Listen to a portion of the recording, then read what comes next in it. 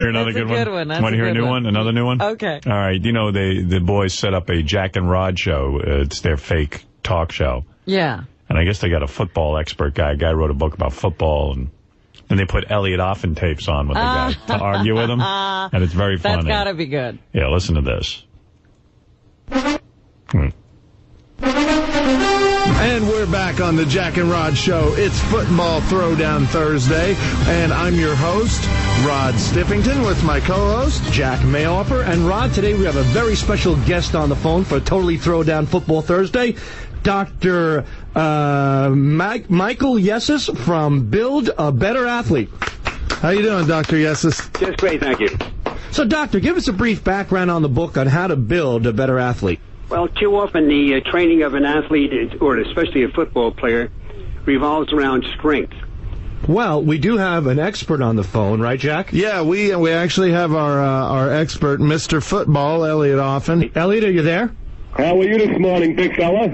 Okay, so, Elliot, go ahead and give Dr. Yessis your picks. We got Dallas +1.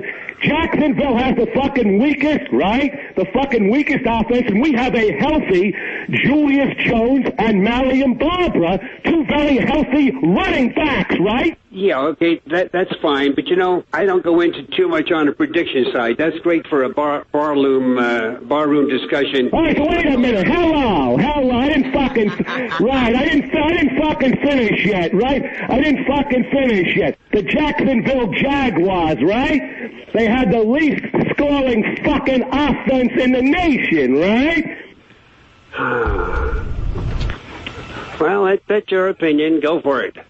Right? I got the convictions. I'm going to back it up, right? All right, good. Back it up. And the proof will be in the pudding when we read the paper on Monday.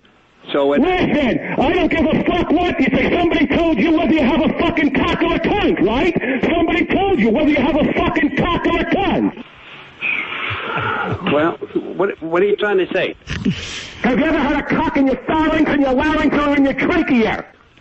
Hey, I don't want to get down to your level. If you can't use words to explain where the hell you're coming from, and you got to keep person all over the place, that shows you don't know what the hell you're talking about. I just asked you if you ever had a cock. Forget about a penis. Have you ever had a cock in your pharynx and your larynx or in your trachea? Well, you know, you're yelling so loud I can't even understand you. Listen, I'm Elegant Elliot. I do whatever the fuck I want, and then if anybody fucking gets in my way, I fucking take their fucking eyes out, right? Gangster style. Oh, for Christ's sake, get off your kick, will you? All right, that's better, you fucking bedlamite, hermaphrodite and troglodyte, that's better! This conversation is not going anyplace. You're typically just a real asshole. It's time to say goodbye. Adios.